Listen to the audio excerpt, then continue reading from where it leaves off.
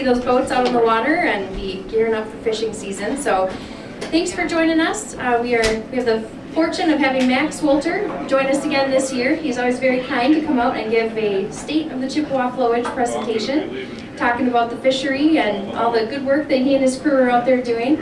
I'm excited this year about the pike improvement project that's going on the Chippewa Flowage. We've got a shared goal of harvesting 10,000 small pike out of the Chippewa Flowage to improve the fishery for all species. I know Max is going to be talking about that program and some of the exciting things that are going on, but there's some great opportunities for prizes. And those of you who are in our opener tournament this weekend, read the rules because they're a little bit different than previous years. We've got extra prizes and extra cash for pike harvest. So take a look through the fine print there and harvest those pike. So with that, I will hand it over to Max. Thank you, Max.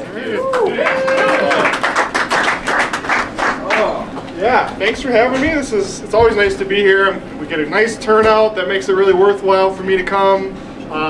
Kind of feel the excitement. This is like Christmas Eve if you like fishing, right? So big day tomorrow, great weather, couldn't ask for anything more. So what I'm going to do tonight, very similar to past years, I'm going to kind of run through what we know from being on the water already this spring doing our surveys.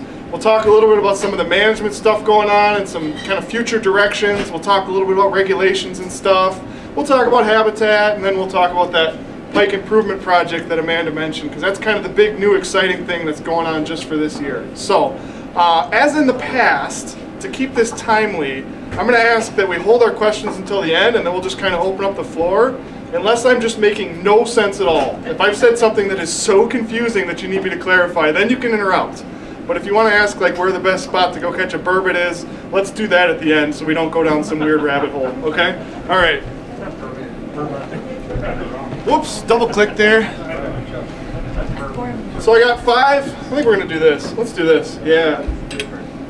I got 5 main areas I'm going to touch on tonight. So we'll start with kind of what we know about 2019 from having been on the water already. We got out last week and did our walleye survey here. We talked a lot about panfish last year, so I want to circle back to that and kind of close the loop. We'll talk about bass for a couple minutes. And then we'll get into walleye. We'll spend a chunk of time on that. And then this pike improvement project, which Amanda did a good job setting up for me and kind of teasing. How many of you have heard about that already? Okay, good. Most of you. So we'll talk a little more about why that's going on and what we hope to get out of it. So I mentioned that my crew's been on the water already. We put nets out here Tuesday of last week, and Wednesday of last week. We ran them Thursday, Friday, Saturday, and we did a nice job. We hit kind of what I would consider to be the peak of the walleye spawn, which was that warm chunk of the second half of last week. There's probably still a little bit of spawning going on, and certainly a lot of spawning behavior, especially from those males.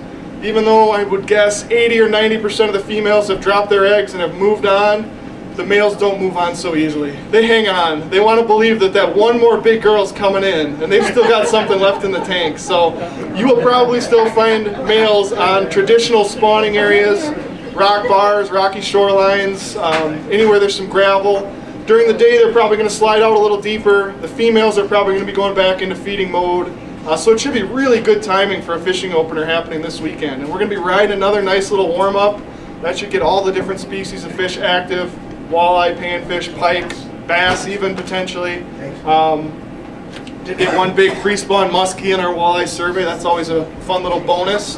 Panfish, we didn't see a lot of them up shallow at the end of last week. And I would guess if you were out on the water in the last couple days, you probably didn't see them coming up yet. But it's going to happen. One of these days when that water temperature kind of hits their critical threshold, they're going to be pouring into those shallower, dark bottom bays, especially if you can find something protected from the wind. That's going to be the first place you'll find panfish. Until then, they'll be kind of hanging out, staging just a little bit deeper. So that is what I know from being out on the water as far as what the different species are doing. Pike, they spawn even earlier than walleye, so they're definitely done. They are ready to eat. You can probably clobber them this weekend up shallow. So it should be a lot of fun, and we hope you'll do that. We'll come back to that. I mentioned I want to talk panfish. We spent like an hour talking about panfish last year. We talked a lot about the regulations. Should they change? Should they stay the same? Really reasonable points to be made on both sides of that discussion. We ended up just kind of punting for now and just kind of holding on with the regulations that we've got. That's the short answer. The long answer is we have goals and objectives for panfish on this flowage. I'm going to show you where we're kind of stacking up to those right now. If we see an issue, that's when we would initiate that regulation change. But right now things are looking okay. We survey this water body every year, so we keep a pretty tight finger on the pulse. When we're looking at crappies, this is crappie abundance. You can kind of see the west side is this green line and the east side is this red line. And it bounces around a little bit, but this is our target range, this green band that might be somewhat difficult to see up at the front of the room here. But we're either in or above our target range for abundance in the last, well, decade really of surveys. We have a lot of crappies, and that continued through last year. In fact, we saw one of the highest numbers of crappies in our nets last year. Bluegill is a slightly different story. Bluegill abundance had been really high around like 2010, 2012. We actually wanted it to come down because our target range is way down here, and we were successful in doing that. A couple things contributed to that. More walleye out there, more predators on bluegills, that's a good thing. And drawdowns probably knocked the bluegill numbers down a little bit. Now it seems really counterintuitive. Why would we want less of a fish? I'll show you in a second when we get to the size. So this is showing the size of both bluegill and crappie. The bluegill line is the percentage over 8 inches. The crappie line is the percentage over 10 inches. Look at bluegills to start with. When the abundance was really high, we had virtually no 8-inch bluegill. We're flatlining. We couldn't get them that big because there was too many of them. Once we started getting the abundance down, it starts creeping up, and last year we saw about 15–16% of all our bluegill being over 8 inches. So that's really close to where we want to be. We want those big ones. And to do that, we have to have a lower abundance. Crappie, we're kind of bouncing around our target range. We went up kind of through it. We came back down last year. This year, we're back up again. That's kind of representative of how crappies, how their biology is. You get a big year class that comes through. You get a bunch of 10-inchers for a while. We knock them back down. The next year class comes along. But in general, we're kind of in the neighborhood of where we want to be for crappies. If anything, we're maybe a little bit on the lower end of the range. That might be related to their somewhat high density, but neither of those things shout, we need a big change in the regulations. But again, this is the kind of stuff we're going to be looking at annually to know what's going on with panfish. So, just a quick thing on panfish, then we'll move to bass. Bass are kind of interesting right now because we have two different bass species out here, of course, largemouth and smallmouth, and they're doing different things right now. And that's probably a response to the habitat drawdowns that have been happening in the last 5 or 6 years. If we look at both the east side and the west side, on the west side we're seeing a slight increase in smallmouth abundance, a slight decrease in largemouth abundance. On the east side we're seeing an even bigger decrease in largemouth abundance. Smallmouth abundance hasn't changed too much, and there's actually a fairly high abundance of smallmouth on the east side. So what we see is that smallmouth, they don't mind those drawdowns, and that kind of matches with their biology as a more riverine species. The water goes up, the water goes down in a river. They don't care, life goes on. Largemouth are much more of a stable lake environment species. They don't like those drawdowns as much, and so we've seen their abundance decline. Really good smallmouth fishing still to be had on the east side. If we're looking at sizes between the two species, there's some similarities here. A lot of what I would call quality size fish, like 13 to 16 inches for both largemouth and smallmouth. Especially true for smallmouth. There's a nice pile of fish that are kind of in that size range. You can see we do have a lot of small largemouth still. That's a harvest opportunity if you're catching a bunch of 10-inchers. Good to take a few of those home. That's why we kept that size limit off. We do see largemouth over 20 inches on occasion. We didn't last year, but we do see them. I have never seen a smallmouth over 20 inches in the thousands we've handled in the Chippewa Flowage. And I don't know why. And I know, Jim, that's like your life mission, right? Is you want to get that. Yeah. So I think they're out there. The lake has the ability to produce them, but they're certainly not as common as in Grindstone or Round or Lac-Courte or some of those deeper, clear, rocky lakes. A little better suited for growing those super big smallmouth. But still, nice bass fisheries here, and a largemouth population where the size has actually improved. Despite this little pile of small ones, we actually have a lot more 14, 15 inchers than we had a number of years ago. So that's looking pretty good. All right, so we had to get the bass and the panfish done so we can talk about the things that you guys are probably most excited about for this weekend. Walleye, right? We're going to talk a lot about walleye. I'm going to show you a lot of data. Hopefully not too much data, but I believe in sharing, right? So you guys are going to see everything I see when I look at this walleye population. But to start the conversation, I kind of want to put our minds into the context of where we were about 10 years ago. And that'll help us think about where we are today and where we might go. Almost 10 years ago, just before I started, we were kind of in crisis mode out here. For the first time in the history of this incredible lake, the walleye were not reproducing. And this happened for consecutive years where there was no natural year class. That was happening on a bunch of other lakes too. Nelson Lake was in full-on panic mode at that point in time. Sisebagama was struggling, Big Shatak. The list goes on and on. Out here, we had a very ambitious private stocking effort that came into the picture around this time. The Big Chip Fish Fest raised tens of thousands of dollars, stocked tens of thousands of extended growth walleye to plug that gap. But the hope was always that natural reproduction would come back, because that's what drives a truly successful walleye fishery. And it did. That's a pretty incredible story, because it has not come back on Nelson Lake or Big Shatak or Sisebagama, but it's come back here.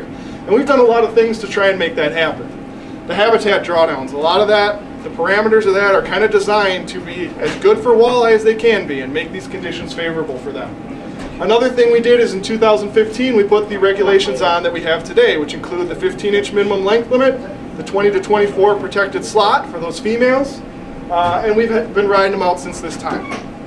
So one of the things we're going to look at today is, what are those regulations doing for us? Is it a good fit for where we're at today or not? I know a lot of people are catching a lot of fish under 15 inches. As you can see from the size, there's a lot of them out there. The good news in this slide is hidden in this little number right here, which is the number we catch per net in our surveys. And this goes back to 2014, and then this is last year, 2018, on the east side, including some nets that you can see right out the window here from Deerfoot. 2014 we caught 10 per net night, 2018 we caught 21. So in the last 5 years or so, we've been able to approximately double this walleye population. We'll be getting a more firm grasp on these numbers in a couple years when we do a lake-wide population estimate. When we come up with the number of how many walleye are out there, that's a huge effort. We can't do it every year. So in the meantime, we kind of rely on what we would call a relative abundance, or the number we catch per net. Now when we look at size, we actually see a lot of similarities between 2014 and 2018. A lot of 13 to 15 inch fish, a few over 15 inches. This green band, actually I can zoom in on that for you. This green band is kind of our legal fish that we had in 2018. And you can see something that might look kind of familiar if you're a walleye angler. A lot of them under 15. I'm guessing a lot of you folks are catching those. We only had 5% over 20 inches on the east side. That's not super uncommon for us. We tend to get more big females on the west side and more bigger walleye in general. So I'll show you that in a moment. But when you take this number and subtract it from that number, which is the percentage over 15 inches, we get the percentage between 15 to 20, which is our harvest slot, 22%. So in our surveys, we're seeing 1 out of every 5 on the east side. And that was last year. Oh, there, it just showed you where the length limit is if you weren't aware. Here's the west side, 2019. This data is as fresh as it gets. I just worked this up on Monday, I think, after we finished our survey. Slightly better size structure over there, probably related to slightly faster growth, which is something we've consistently seen between the east side and the west side. 34% over 15 inches, 8% over 20 inches, which means we have about 26% in that harvest slot, or 1 out of every 4. Now I'm guessing most of you who fished last year were not catching 1 out of every 5 being a keeper, or 1 out of every 4 being a keeper. Your numbers are probably a little different. You're probably catching a lot of these fish. That's at least a lot of the reports I've heard. So what I want to do is zoom in on these fish. Who are they? Are these slow-growing fish that are stunted and are never going to make it to 15 inches? I hear that all the time. Are they young fish that just haven't had a chance to get there? Are they males? Are they females? Let's look at who they are, and that's going to give us a feel for what this 15-inch length limit's doing for us right now. So the first question we want to ask is, are they growing slowly? After you've caught maybe your 10th consecutive 14.5-inch walleye, you start wondering, what's going on? Are they actually getting to 15 inches? What we did is we pulled a spine off of the backs of walleye of all different sizes and both sexes last year. We worked those up. They have rings on them, so we can figure out the age of those fish.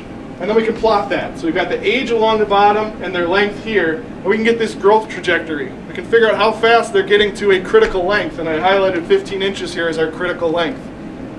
Females are making it to 15 inches in 4 years.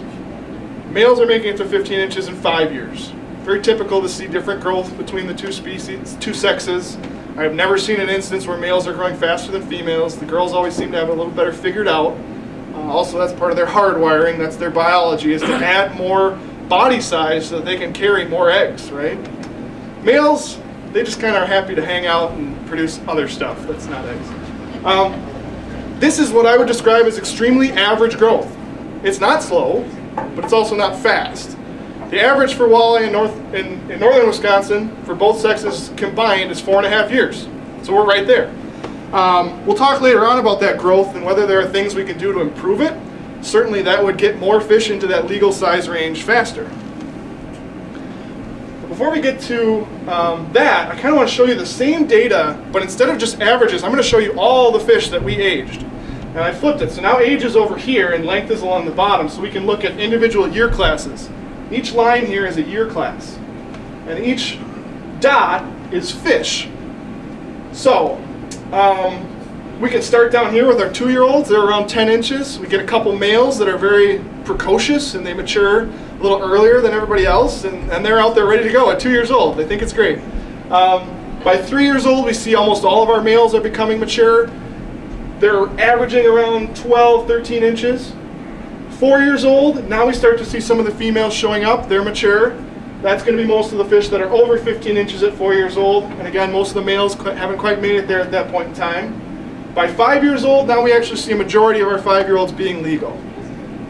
Some interesting things going on here though. Look at the spread within an individual year class. These 4-year-olds are a great example. A 4-year-old walleye could be anywhere from 10 to 18 inches. We like to assume that they're kind of cookie cutters and they all grow at the same rate and a year class kind of marches through. But these are individuals with as much variation as any other species. Some dogs get bigger than their brothers and sisters. Some people get bigger. There's all sorts of factors that come into play with fish. The other thing that's interesting is if you look at a certain length, let's say 14 inches, if you catch 10 14-inch fish tomorrow, you might assume we got a big year class coming through. Look at all these 14s. Well, based on our analysis, that could be anywhere from a 3-year-old to a 7-year-old. So there could be a huge range just within an individual size if you look at it that way. So the other thing that this graph tells me as a biologist is if stunting was a problem, if stunting was the big limiting factor for our walleye population out here, we would have a ton of fish showing up in the area that encircles this box. That would mean fish are getting older and older and older and they're not getting to 15 inches. They've figured out the game. They pass on that perch because it's going to make them just a little bigger, and they decide, nope, I'm gonna fast today. I'm gonna be good. I'm gonna do my Weight Watchers, and I'm gonna stay at 14.9. That's not what we're seeing out here. We see just a few fish in here, but for the most part, by the time they're 5 or 6 years old, we're seeing the whole year class has made it to legal size. So this may create more questions than it answers potentially. So we're gonna have to look at the other side of the coin here. If the fish are getting to legal size, if they're not growing slowly, where are they going? How come we don't have more and more and more legal fish every year? Well, we do on a small scale, but it's not like an earth-changing amount of new legal fish. So what we're going to look at here is a concept called mortality. And it is exactly what it sounds like. We talked about it with panfish last year. It is the rate at which they die, right? These fish are not immortal. They die for all sorts of reasons. Some of them are reasons that have to do with us. We would call those reasons fishing mortality. So it's the fish that are going home in your live well. It's the fish that are going home when tribal members are out harvesting. And there's also a component of fish getting hooked and come into someone's boat and they try to release them and it dies anyway. Deep hooked fish, something like that. Fish caught when it's way too warm. Fish brought up from way too deep, which isn't a huge issue out here. So there's that fishing mortality component. But you know what? If there was a zombie virus and it wiped out all the fishermen on the planet, walleye would still die out here. There's all sorts of natural ways that walleye die, including old age and starvation, winter kill, predation obviously, parasites, other forms of stress, heat stress. Those two things combined come up with what we call total mortality. And the way we figure that out is we look at how many 4-year-old fish did we catch, and then how many 5-year-old fish, and then how many 6-year-old fish, and you can actually see year classes leaving the population by plotting that line. This might be a little morbid, but I'm going to go there anyway. If you want to think about this in our own lives as humans, lots of us are going to make it to 70 years old. Very few of us are going to make it to 100 years old because mortality kicks in for humans at that rate at age 2, and you can see how people phase out of the population just like fish phase out of the population. And in the Chippewa Flowage, our mortality estimate for walleye is 51%. half of our adult walleye die every year. It's a terrifying number, right? We have to start something like Save the Walleye campaign. We need bumper stickers. But when it comes to a species like walleye, and also with panfish, high mortality is part of the game. That's what we're managing for. I could bring this number down if I put a 28-inch length limit out there. Who would like that? Who would be happy with that? Nobody. Because we manage for mortality on walleye. It's a harvest-oriented species. The challenge is we don't know exactly what percentage are going home with anglers, what percentage are dying of natural causes without doing a whole bunch more work. We are going to do that in a couple of years. We're going to have an opportunity. But in the meantime, we're working off this rough kind of number. Some people are more visual learners, so we're gonna show you this visually with a year class. So let's say we had 50 3-year-old walleye. And if we wanted to scale this up for the flowage, we could say it's 50,000. Each of these represents 1,000 walleye. I wasn't going to put 1,000 icons out there. 50. Between their 3rd and 4th birthday, 25 of them are going to die. Half of them. Some of them are going to go home with you folks. Some of them are going to go home with tribal members. Some of them are going to hit their head on a dock and roll over and die. But we're going to lose half of them, based on our estimate. Between year 4 and year 5, we lose another half. So in 2 years, we've lost 75% of what was a pretty strong year class. And once you have that understanding, it really helps you read these size histograms that we put together.